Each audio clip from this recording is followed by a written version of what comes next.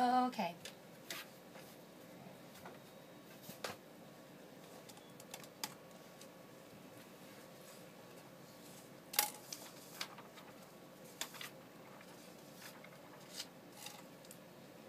I am solving my problem by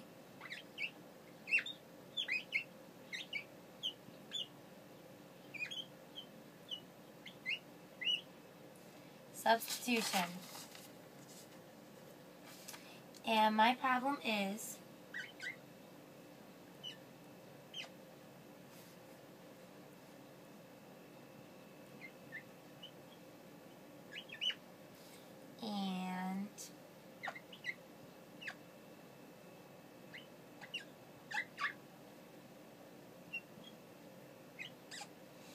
now for substitution, what you do is you solve for one variable in one of these equations and you plug it into the other equation. So let's take 2x plus y equals 12.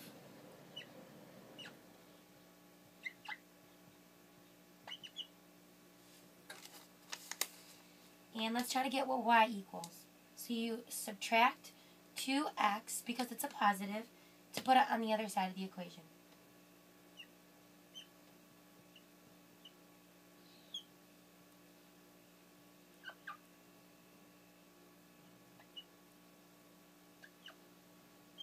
Leaving you with y equals 12 minus 2x.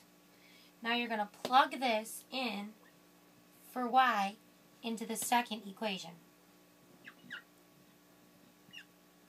Minus y minus 2, and then your y of 12 minus 2x.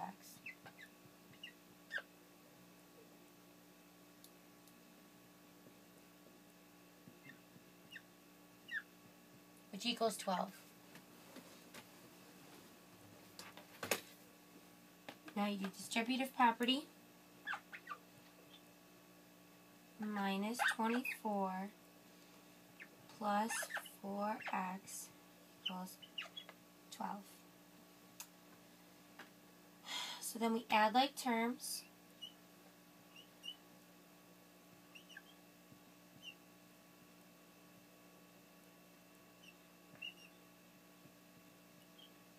Add 24.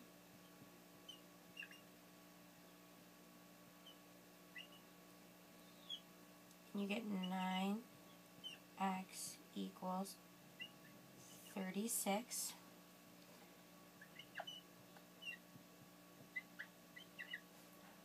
Now you divide 9 on both sides to cancel out your multiplication between the 9 and the x.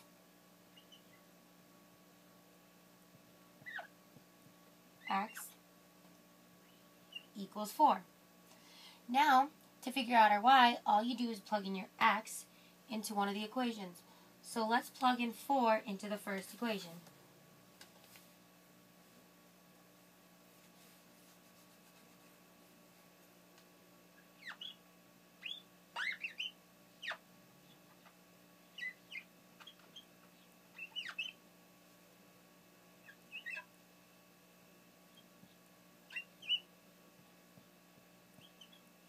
Going to subtract your 8.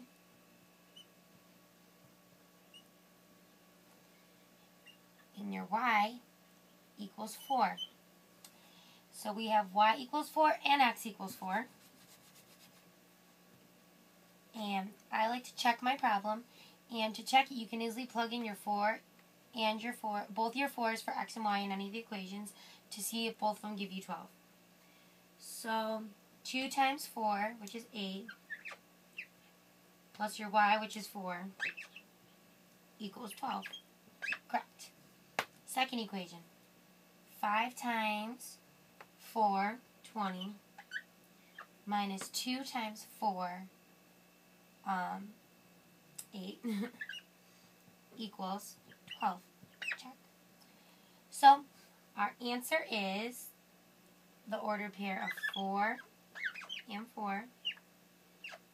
And this is a consistent system because we have our point, and it is an independent equation. And that's your answer.